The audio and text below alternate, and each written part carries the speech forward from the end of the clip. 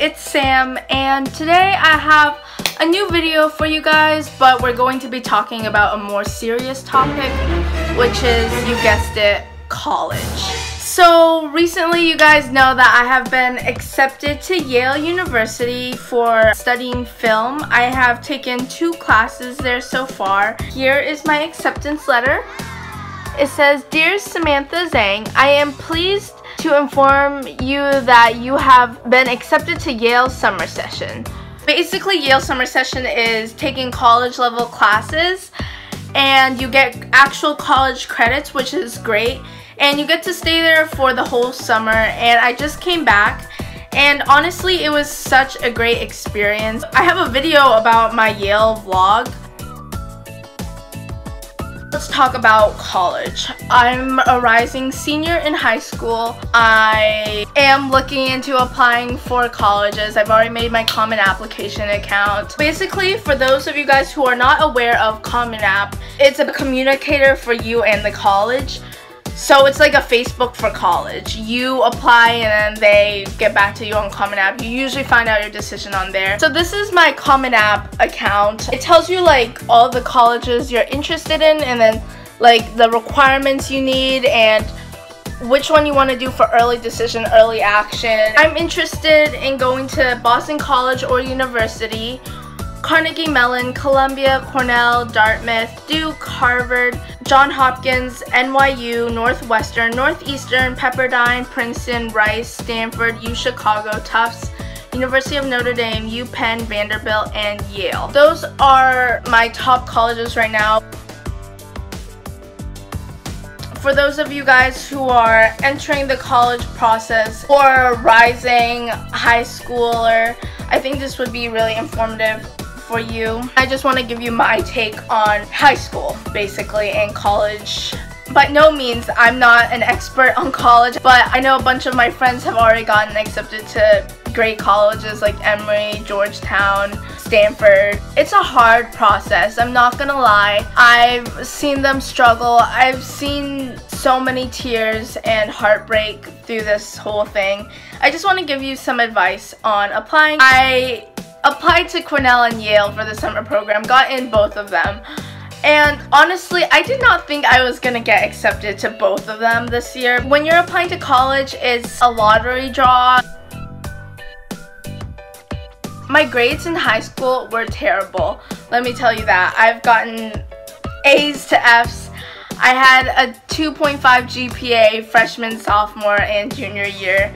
I got a 20 on my ACT. I got like a 200 on my SAT. But basically, scores and all that don't really matter when it comes to college applications. I realized what the most important part for a college application is the essay, because that's a chance where you can show your personality, what you have a passion in, and what you want to change in this world. I know people who've gotten D's on their transcript and a 70% on their SAT accepted into MIT and Princeton, but I also know people who had perfect scores, valedictorian, and great extracurriculars get rejected from Stanford and Dartmouth. And just be yourself when it comes to college apps. When I was writing my Yale application essay, I wrote about my YouTube channel and how I have a passion for filming, and that's why I want to go into there, because I one day want to become the next Steven Spielberg or become an actress. I haven't decided yet. I feel like Yale could definitely help me with that, and little did I know I got in. And basically it was kind of a crazy story.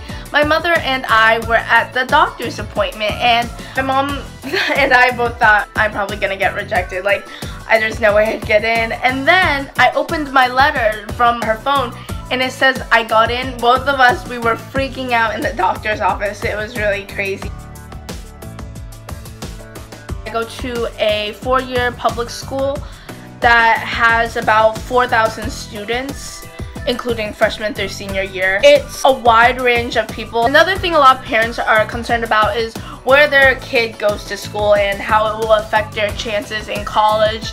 A lot of people think that going to a really rich, fancy private school up in New York or New Hampshire, like Phillips Exeter, Phillips Andover, is gonna help you with your child's process in going to college. And in my opinion, colleges don't really pay close attention to where your child goes to school. Another thing is I've only been to high school for 2 years in total. I had to move around a lot, so I've been to 4 different high schools starting freshman year. Before that, I went to at least 9 schools in middle school and elementary school. So if you have the passion for learning and just trying out new stuff, you'll be fine.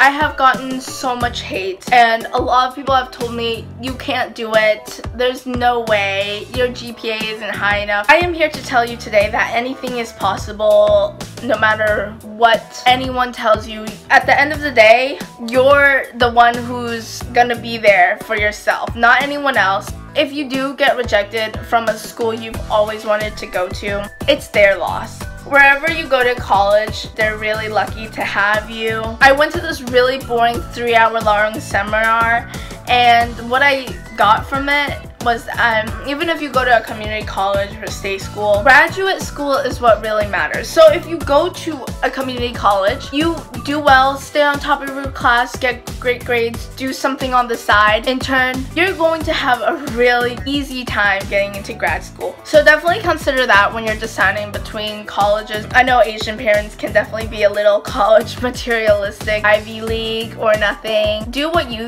want to do in life. Another thing people have been asking me to do is whether they should take the ACT or the SAT. Both of them are about the same. It's basically just different testing styles. If you're quick at doing short problems, take the ACT. There's also a writing section which really messed me up. The SAT is harder problems but longer time. Don't spend half your life prepping for these tests because standardized tests, colleges don't take that seriously. I took standard and honors in high school. Another thing is the number of APs you should take. Take a hard class that you're interested in. For example, if you're a STEM person, take AP Calculus, AP Bio. If you're interested in English, writing, want to become a writer when you grow up, I recommend taking AP Literature. I didn't do much extracurriculars. In terms of clubs, I didn't stay in school longer than I was supposed to. So once that last bell rang, I was out of there. I was on a competitive swim team. I was in the school orchestra, which was a class. I also performed outside of school. So that's also a big factor if you want to mention your extracurriculars. Every summer, I went to a summer program. And instead of saying, oh, I went to these summer programs, you could say, yeah, I went to Yale Films program to learn how to edit. So I feel like that would be a really good part. That would be a really good learning lesson to bring to your university where I can teach other students how to edit. You want to stand out from the standouts. Regardless whether you go to college or not, everything's gonna be alright. Just believe in yourself. You can do anything you set your mind onto. Don't worry, and if you need any help, just let me know. Message me on all my social medias. I'll be here. Love you guys. Peace.